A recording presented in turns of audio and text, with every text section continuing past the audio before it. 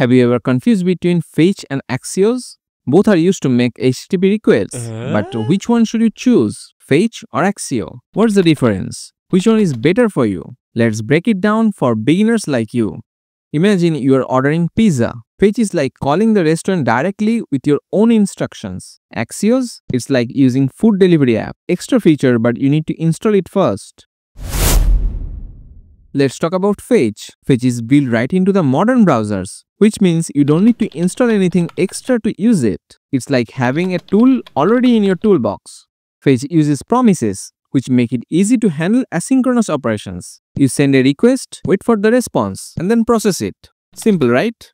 But here is the catch. Fetch requires a bit more work to handle errors and parse data. Yes, Fetch doesn't automatically handle HTTP errors like 404 or 500. You need to check the response and convert the response to JSONs manually.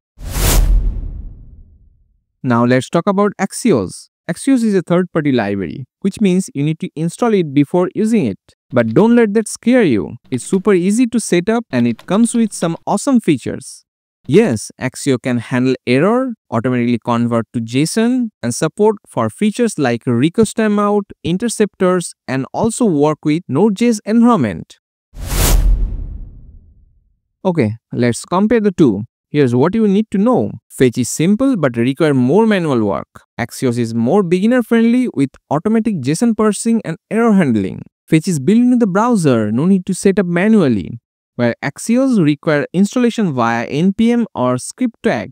Fetch is lightweight but lack advanced feature. Axios have interceptors, request cancellation, and more.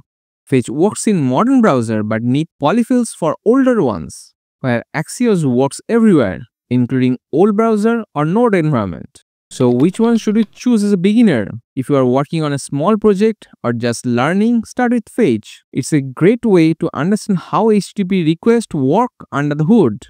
If you are building something more complex or want a smoother experience, go with Axios. It will save your time and frustration. The truth is, both are great. Start with Fetch to learn fundamentals, then switch to Axios when you are ready to level up.